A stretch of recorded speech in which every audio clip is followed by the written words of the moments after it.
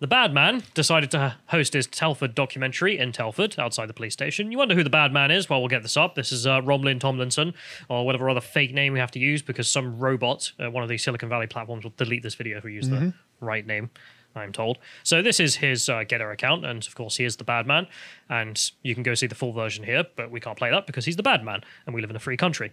Let's go to the next one so we can get the details, because me and John went down and had a look. We had been reporting on what had been happening, and well, we want to see what he had to deliver and his claims. And as you can see here, this is just some photos I took at the time, and this is, I spent a lot of the time with the counter demonstration, who we're going to enjoy looking at. And as you can see, they had the Communist Party with them, proudly, always standing with them. And the counter demonstration included people with hammer and sickle flags. And the words Communist Party on them. It's not even, oh, what does that mean? No, it's open communists, open extremists, standing with the counter demonstration against extremism. Right. Okay. So hope not hate levels of understanding.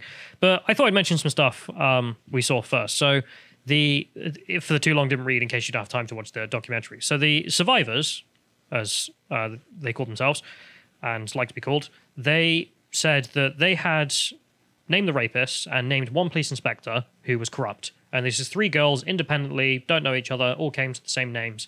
That's what Robinson said. And the police even had DNA evidence of one Muslim suspect because they had a fetus and took DNA evidence from that. And therefore, it's 100% this guy is a rapist and a nonce. And yet the police force decided to take no further action, as they put it, even though they had the evidence. Why? Who knows? Just... And these were the questions that were asked in the documentary. There was a series of suspects in, I believe, Nicole's case, and she had a load of Muslims and then one Sikh. The police. I've seen the pictures of the grooming gang where it's like the one guy with the turban. Is that the guy? I don't know if it's that guy specifically, but he does mention that all of the Muslim suspects were overlooked and the one Sikh guy was charged instead. So they didn't charge the Muslims, but they charged the Sikh. Yes. Even though we have evidence, DNA evidence of one of the Muslims, well, creating a fetus with an underage child. This is insane. Yes. So there was also the survivors who alleged a specific inspector took a cash bribe to cover up the local Muslim gangsters. And this being, they had charges of drugs, of noncery, all the rest of it. And so she alleged that, well, a specific inspector took that cash bribe. She was there to view it. And, well, he was going to be asked about it, wasn't he? So Tommy put trackers on all of their cars, the specifically 3 Muslims who were alleged to be nonces, and the inspector who was alleged to have been taking cash bribes to cover it up. And so he put trackers in the cars so he could go and meet them and do his journalistic duty, which is to go down and give them a right of reply. Just ask them on camera, look, these 3 girls have alleged independently that you've done this. What's your response? And that's why I was quite proud of him, actually, for the way he produced that. Well, what did they say? Clear cut. 3 of them said nothing, the inspector and 2 of the Muslims. And one of them just said that it's all lies, none of it's true. If it's all lies, how is it that a child got pregnant by one of your children? I don't know if it was that specific chat. But sure, but one of them definitely obviously impregnated a child. But there we are. That's where the documentary sort of ends, let's say, in which it's like, okay, well, we had these accusations, we're given the right reply, he's done his job. And, okay, he's alleging police corruption. What's it got to do with race? Good question. Well, I mean, if we speak to the police and ask them why they didn't charge the Muslims but did charge the Sikh. Yeah, so I thought we'd go over the day and some of the build-up, of course, as well, because we mentioned previously, as you can see here, this was an article, law firm worker cornered and filmed by Robinson. Well, that was one of the guys being asked about the allegations. If we go to the next one... I love that good boy did nothing, cornered by Satan. Yes. So this is Robinson's car being blown up outside Telford Hotel in petrol bomb attack. These attacks, if we go to the next one as well, attacks, because there's been multiple, is because, as Robinson believes, and seems to be the case, is that as he was conducting his investigation, producing the documentary, and allegations started becoming public that he said, I think you've done it, cars just started blowing up. And there was also one lady who... Maybe there's some people visiting from Sweden. Yeah, there was one lady who had her house with bricks thrown through the windows twice. Really? Who was a survivor. So that was a witness who had to then go into protection because they were being attacked at their home. God. Perfectly normal things. Absolutely. And if we go to the next link here, we can see an image. So this is mainly the documentary. It focuses on the claims of this survivor here, Nicole. So if she lists all. And I thought we'd go to Stand Up to Racism's side of the demonstration just to go through the day so we can see the 2 sides and what they actually achieved.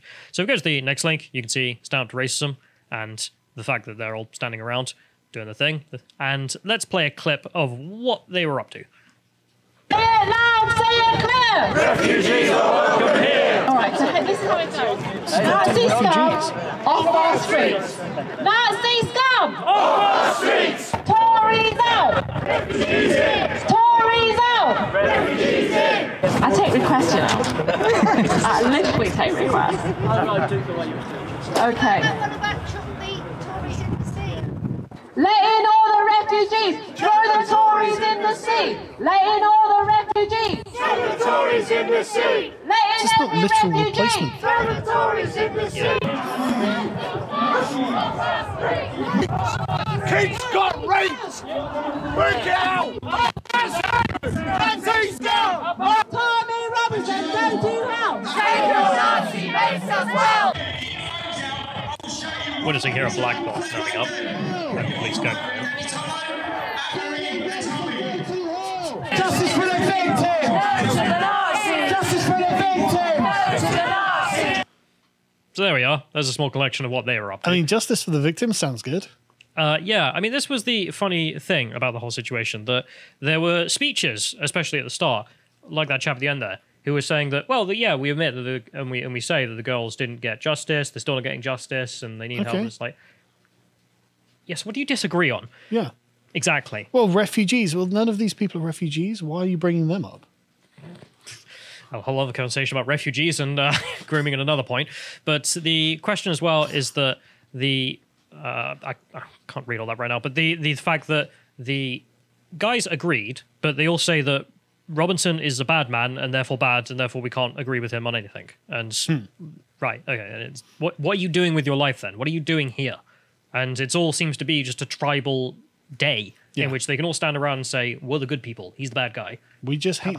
We just hate Romy Tomlinson. Yeah, you've not done anything, which is just, yeah. But also the fact that they, of course, accept the Communist Party as open and part of the protest there, and the fact that they have black blocs turning up.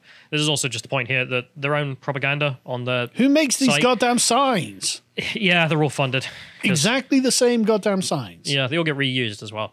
But you can see the communist flags again within their own propaganda. They're not hiding that. They're not ashamed of it. They're happy to be alongside such extremists. Perfectly fine. If we go to the next one, we can see this is some footage of them all screeching at each other, let's say, because it's interaction between the Robertson supporters who are down that bank there and underneath, because that's where the car park is. And I thought it was the most interesting part, which is that as Robinson starts to thank Nicole, you can also hear chants of Nazi scum. It's just like, this is bad optics in the extreme for the leftists. Let's play. What you're going to see today is corruption and allegations of corruption against police officers. Telford police identified 200 men in their police investigation. They prosecuted 11. They prosecuted 11. What this is about is the start of naming and shaming them. Nicole is a mother of 4 children. Yeah? 4 children. I interviewed her and I saw her bravery, her courage, her determination, even this week, sending me messages when cars started getting blown up, family members were targeted. Nothing is going to stop me. That's what she said. She messaged me, nothing is going to stop me. I am sorry, but just the optics there of like, here's a survivor of race-based child sexual exploitation. The police are corrupt. There are these gangs of men raping children. You're a Nazi. But on the basis of race as well. Yeah. The rapists are racist. And stand up to racism is shouting Nazi scum off our street in response to this. Waving communist flags. So what the hell is wrong with you people? Real bizarro world stuff. And I'm trying to be as neutral as possible because quite frankly, that is what I think most people complain about whenever the bad man is mentioned. So can we just get some neutral reporting on the situation? Sure. Which is why I'm showing the footage. And to explain some of this, I also thought we'd add up some footage John took at the front here. So this is of the Robertson side, just to show the crowd.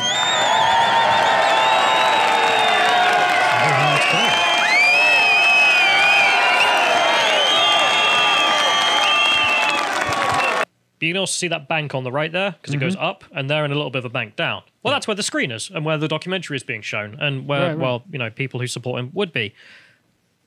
That's not where some people were. Some people turned up to this, and I'm saying some people as in, like, I think it's about 5, called the Chelsea Headhunters. So if we go to the next link, please, you can see that Stand Up to Racism decided to put this out on their account. As you can see, they say, proof if proof were ever needed of what hashtag bad man is all about. One of his supporters gives a Nazi salute in Telford, hashtag never again, thanks to Unite Against Fascism for this. And it's a guy giving a wave. And this is why I'm what is wrong with you? I mean, even as just anti-fascist, what is wrong with you? Like, the Nazi symbol behind him is on the flag there. The skull and crossbones, that's the bit. The dude doing the wave isn't important. Right. You are dunces. Hang on. This is amazing. So they have identified a Nazi. Yes. He's waving at someone and they're like, this is a Nazi salute. But no one looks at that and thinks that's a Nazi salute. But they didn't notice the skull and crossbones, the symbol of the SS behind them. The anti-fascists don't know what fascist symbols are, apparently. It's just embarrassing. And if we go to the next image, people who don't know who the hell this group is, apparently I've never heard of them. A football hooligan group, so a football hooligan being big in the UK in decades past and is still sort of hung around. The Chelsea headhunters being openly racist and neo-Nazis, let's say, using neo-Nazi symmetry and whatnot. So that is the case. And if we go to the next clip, just before we play it, which is why I found out that they were there because I was standing in between these two groups. And as you can see, Robertson's guys were all down in that dip watching the show. Yeah. And the leftist guys were all stood there. So then these fascists turned up, completely away from the documentary, unveil their flags in front of the leftists to make sure they're seen, and then just buggered off and didn't watch the movie. So it was like, And I take it the leftists didn't, stand up to fascism. There's no evidence of that. They didn't get in a fight with them. But quite frankly, it seems these people were there just to have a fight. But it all happened, and let's show the clip of... Oh, yeah, a bunch of them hey, we're communists. Yeah, we hate fascists. Hey, we're fascists. We hate communists. Do you want to have a fight? And they're like, no. It's cold. Let's go to the... Well, it's not Canada cold, but, And show. So I started the camera as soon as they unfolded it. To bring justice to the victims. They're here for all of 20 And seconds. we know the flagship Telford investigation chalice resulted in 11 convictions. 11. That's it. Yet our shoestring investigation has been given over 200 names of alleged perpetrators. We also know the independent inquiry has been given over 300 names. We can shortcut the conclusions of the inquiry report. The performance of the police, social services, councillors, it was woeful at best, but more than likely it was a deliberate attempt to cover up these crimes against me. Well, we're about to get ready for all these pedo Muslim gangs. Are you a specific organisation? No, I just want to fight these guys. Covering things up doesn't create unity. So yeah, there's the fascist for the day who turned up not to watch the documentary but to have a fight, as he put it. There's literally like 6 of them. Yeah, but I mean that's the extent of it. They turned up. They weren't involved with the Robertson supporters because they're not watching the bloody thing. They're not down there with them. No. And instead went there to stand up in front of the leftists and go, haha, we're fascists. Let's have a fight. And then just buggered off and went down the pub, presumably. I don't know. It was a weird occurrence, but we should mention it because that's what happened. It's strange. I presume they wanted to fight that black bloc, as we were pointing out earlier. And the police said nothing happened. If you go to the next link here, you can see this was... So back, please, on that Getter one. There's a strange thing that as soon as the documentary started, you could hear it being started there. Mm-hmm. That's when Stand Up to Racism left. So, right, okay. They don't want to hear about that. So when Nicole started laying out that she was a victim of race-based child sexual exploitation, Stand Up to Racism walked away. Let's play the clip. But my kids daily and think if you wasn't Bye. That's right. The police have 40 years of evidence to the individual. They've known what has been going on in that town for 40 years. Sit down and have a coffee to racism, I guess, is their new name. What a weird thing to do. Like, why can you not just sit there and watch the thing? Oh, yeah. Because you might see something you don't like, I guess. I mean, that's the thing. You can interact with both sides as a normal person, and that's fine. Callum, you've got to understand, the Soros money contracts them for exclusively 1 hour, and when that time's up... I can appreciate that there are people with all kinds of views, but the idea you can't engage with an opposition's group's view is mad to me still. Mm-hmm. And seeing that in real time here, that, well, let's start playing the documentary, a victim of racial-based child sexual exploitation start speaking, and the Stand Up to Racism group walk away. Nothing to do with us, governor. Yeah. But I thought, so that's the day that happened and the documentary, and you can go and watch his full allegations and all that in your own time. But what's the net effect? Because people wonder sometimes, why do you bother going to these things, or why do people bother doing them? And I thought we'd have an analysis of that of just both sides for a minute. Because this is what Tomlinson, the bad man, was able to get. As you can see here, grooming gang victims urged to come forward in wake of Robinson's Telford rally. They're saying here, no arrests were made and there was not any significant incidents of disorder, police said. Good. So those fascists and the Black Bloc didn't go and fight. Superintendent Jamie Dunn of West Mercia Police said, I would like to thank our local communities across Telford, local businesses and retailers, and those visiting the town centre yesterday for the support and understanding. We recognise the context of the documentary may cause people to reflect on their own experiences, and they may, as a result, wish to speak to us about these. I would encourage anyone who has been sexually exploited to contact us regardless of when the offences took place, and we will investigate them. We also recognise that some people may have been affected by child sexual exploitation, but not wish to pursue criminal proceedings. However, we would still encourage these people to contact us or another agency to seek support. So this is the effect that he was able to get, which is a call from the local police. Say, okay, yeah, we will investigate, and anyone has anything, please come to us. If we, there is one thing that Birmingham Live left out from the post, so if we go to the next one, you can see the full post here. They ended off with, if anyone has been left feeling unsafe or fearful following the documentary, then we would urge them to report or get in contact. It might interpret that previously as a threat of, oh, no, yes, the racists were here or something. But no, the documentary ends with the cars being firebombed and whatnot. So I wonder if they're actually referencing that. Because if you're a victim and you want to speak out, but you're afraid of getting your car firebombed, well, yeah, can understand that fear. And if we go to the last link here, you can see the fact that the Birmingham Live were also reporting on the fact that he intends to remain in the area, the bad man, to investigate allegations of abuse, because he wants to go and do 2 more on this town, because it's that bad. But the thing is, there you are. That's what he's achieved. That's what his supporters have turned up and achieved, which is a public statement from the police. We want to investigate this. Please come to us. Yeah. What did those leftists achieve? A tribal moment. They all stood around and went, yes, we are good people. They are the bad people. Yes, yes. Oh, we are oh so good. And then just left. I mean, they're not even there to watch the documentary. I can see John saying here, the victims didn't go into protection. The police refused to send men to protect them. Yeah, I should have clarified. It was Tommy and his men who offered protection to that person who had their house attacked twice with bricks as well. The police did not want to.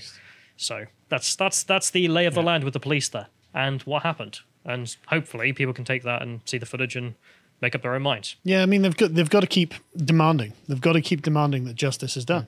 Oh, there was one really funny bit when I was with the leftist group. One guy started a speech and said, black and white unite, and they all clapped. And I was like, hang on, that's an EDL phrase. Do you know, do you know what I mean? Like, that's an old EDL chant. And it's like, okay, right, it's now come into their lexicon. Interesting. Yeah. But that's the situation. Hope that was informative. Well, I wasn't there. You were there, so it was good to know. Because it's not like you're going to get fair coverage of the bad man anywhere else. That's why I wanted to do it. Yeah. But I mean, it really does look like you've got these just the highly politicized, paid off communist protesters. And the undeniable reality of the crimes that have happened to these women when they were children is something totally separate. Like the stand up to racism people, like chanting about refugees and Tories, it's like no one's mentioning any of this. This isn't Dover. Yeah, exactly. This has nothing to do with that. You know, these are now historical crimes from legal immigrants. So there was a local reporter I ran into and had a decent conversation with, and he was just upset because he was like, look, I live here, I report here every day, and a lot of these people he said from either side aren't from here, they're from elsewhere. And I didn't get to ask too many of the Tommy guys because there's just too many of them. Yeah. But we asked around on the left side, London, Bristol, Brighton. It was just like, okay, so you're paid activists. You're all foreign. Yeah. And when we were walking around, because you've got all those guys who are clearly Tommy supporters, but then you've got the wallflowers, I'm going to call them, all the way around, just people passing by, or lots and lots of just mums. Watching, Mums. Talking just, lots and lots of women on the side who obviously can't be associated because maybe they got professional jobs or something or whatever else, but were definitely interested. That was the lay of the land. Good for them. If you enjoyed that segment from the podcast The Lotus Eaters, you can go to lotuseaters.com to subscribe to get access to all the premium content we have on the site, such as this one, which is an interview with Taras Kobernik by Rory. And if you want to follow Rory and see what he's up to, you can always go on Getter and follow him at Rory Lotus Eaters. Thank you and goodbye.